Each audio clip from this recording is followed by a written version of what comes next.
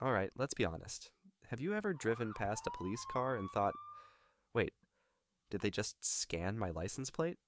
Well, spoiler alert, they probably did. Introducing ALPR, Automatic License Plate Recognition, the high-tech wizard that lets police cars read your plate faster than you can say, "I wasn't speeding, officer." These special cameras are mostly fitted on top of the police cruisers, which snap photos of license plates in real time. But here's the cool part. The system isn't just taking pictures, it's using optical character recognition OCR to read those letters and numbers at lightning speed, and boom, your plate is now in the system.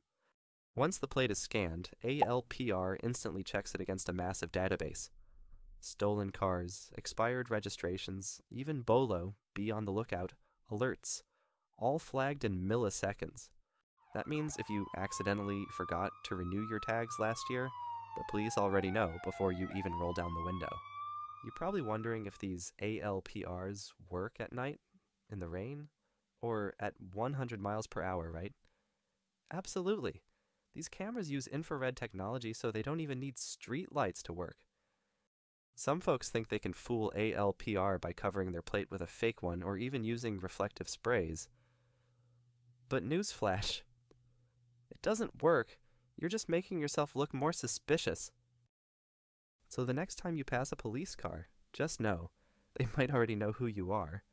But hey, as long as you're following the rules, ALPR is just there to keep the roads safe.